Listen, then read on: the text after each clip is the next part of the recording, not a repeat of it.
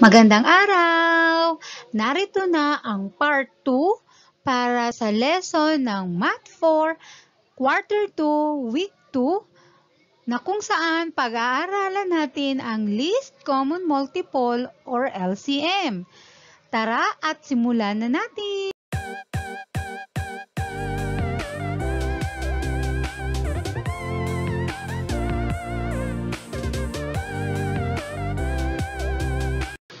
Bago tayo magsimula, let's define the following terms. 1. Multiples. These are all the numbers that each will be divided to without leaving any remainder. Ito daw ay ang mga number na kapag i-divide natin sa isang number ay walang remainder. Examples sa 3 or the multiples of 3. We have 3, 6, 9, 12, 15, 18, 21, 24, 27, 30, and so forth. Ang mga number na nabanggit o ipinakita dyan ay mga halimbawa ng multiples. Ito ay mga number na kapag i-divide natin sa 3 ay walang remainder. Multiples also are the product of factors. Example, 5 times 1 is 5. 5 times 2 is 10. 5 times 3 is 15. 5 times 4 is 20.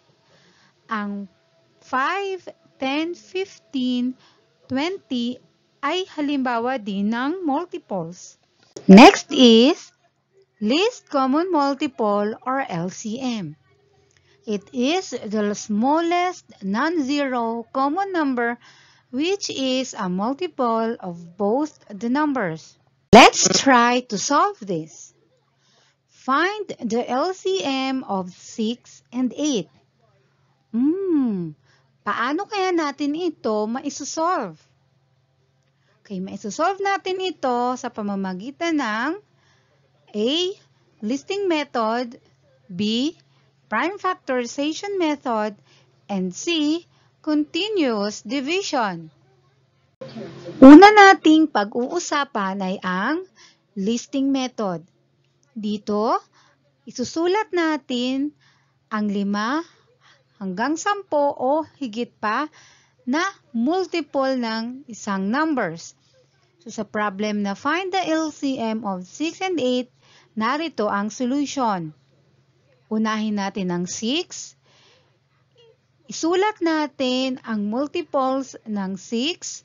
So we have 6, 12, 18, 24, 30, 36, 42, 48, 54, 60, and so forth.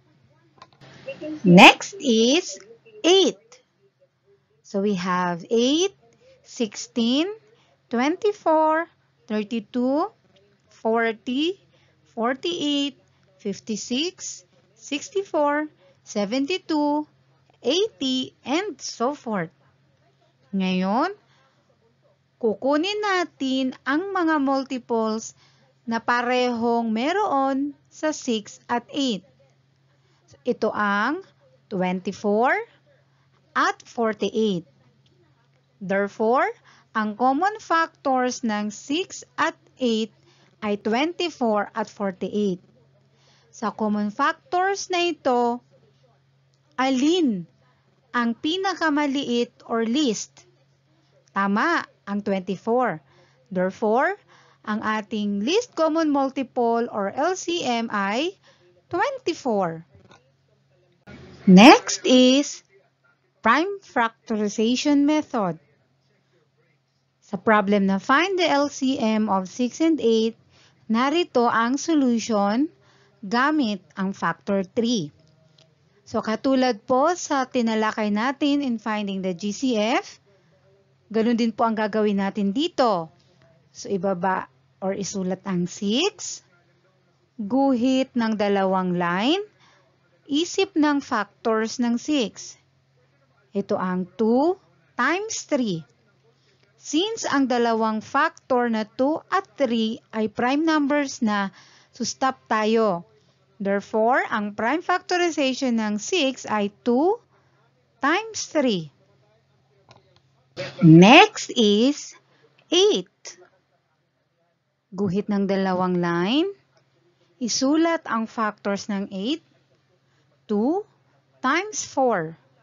Then tingnan kung ang parehang factor ay prime numbers na. Kapag hindi pa, continue tayo. Continue natin ang 4 since ito ay hindi pa prime number. Guhit ulit ng dalawang line. Then isulat ang factor. 2 times 2. Since ang 2 ay prime numbers na, stop na tayo. Therefore, ang prime factorization ng 8 ay 2 times 2 times 2. Since tapos na natin magawa ang prime factorization ng parehas na number, isulat na natin ito sa ibaba. So we have 6 is equal to 2 times 3 and 8 is 2 times 2 times 2. Then, kunin natin ang parehas na prime number na meron sa 6 at 8, which is 2. Ngayon, unlike po sa finding the GCF na ang i-multiply lang natin ay ang mga prime number na nasa loob ng bilog, this time po lahat ng mga prime number ay ating i-multiply. Ngunit ang prime number na nasa loob ng bilog ay isang beses lang natin to gagamitin. Kaya ibaba or isulat natin sa baba 2 at ang dalawa pang 2 na walang kapartner 2 times 2 at ang isang 3 na nasa 6. So 3. Lahat ito ay multiply natin. So we have 2 times 2 times 2 times 3 is 24.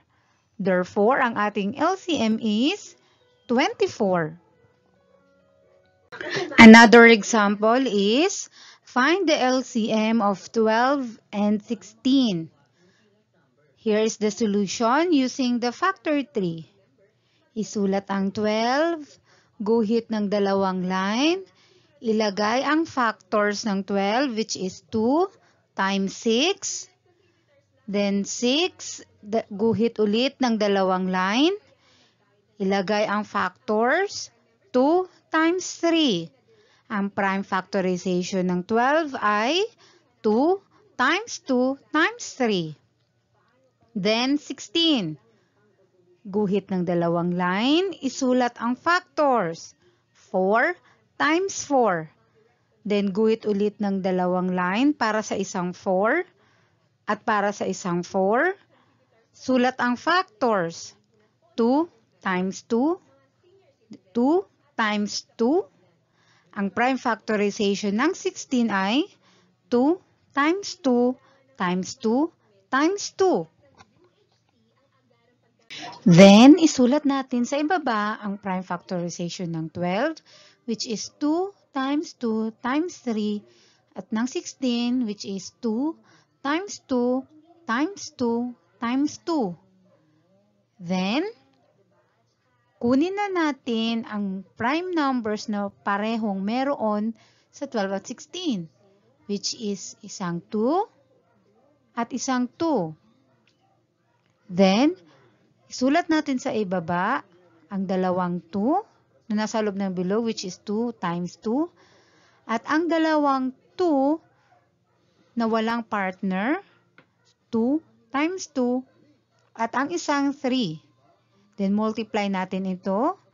2 times 2 times 2 times 2 times 3 is 48. Therefore, ang ating LCM ay 48. Ang next method nating pag-aaralan ay ang continuous division. So, sa problem natin na find the LCM of 6 and 8, narito ang solution. Isulat ng magkatapat ang number na 6 at 8. Then, guhit ng line. Then isip ng prime number na pwede nating gamitin or pwede nating i-divide na walang remainder. So we have 2. Then let's divide. 6 divided by 2 is 3. 8 divided by 2 is 4. Since wala ng common prime number ang 3 at 4, stop na tayo magdi-divide. Ngayon, kung sa finding the GCF ay ang kinuha lang natin ay ang prime number na ginamit sa pag-divide, dito po sa LCM ay kukunin natin lahat. So, kunin natin ang 2, 3, at 4, kaya magiging 2 times 3 times 4 equals 24. Ang ating LCM or least common multiple ay 24. Here is another example. Find the LCM of 12 and 16. So here is the solution. Isulat ng magkatapat ang 12 at 16. Guhit ng line. Isip ng prime number na pwedeng i-divide sa kanila na walang remainder. So we have 2. So let's divide. 12 divided by 2 is 6. 16 divided by 2 is 8. Since hindi pa sila parehas na prime number, continue dividing. So, guhit ulit ng line, isip ng prime number na pwedeng i-divide sa kanila, which is 2. So, we have 6 divided by 2 is 3. 8 divided by 2 is 4.